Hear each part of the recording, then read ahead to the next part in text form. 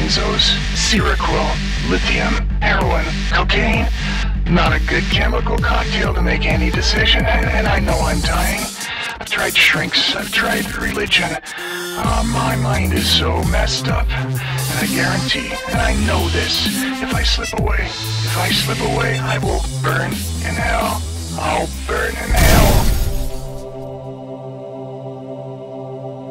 So I held on the one entity of purity, of goodness to focus on. I grabbed onto it tight. And this boy inspired a personal revolution I never ever thought possible.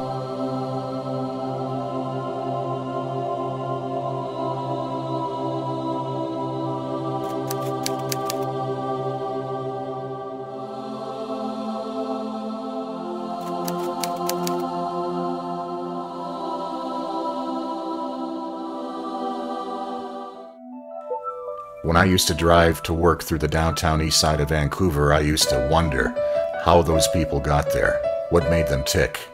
And I actually thought they were losers. That was my mind. Little did I know that in a very short period of time, I was there myself. And you were going, how did that guy get down there? What a loser he is. What a loser he is.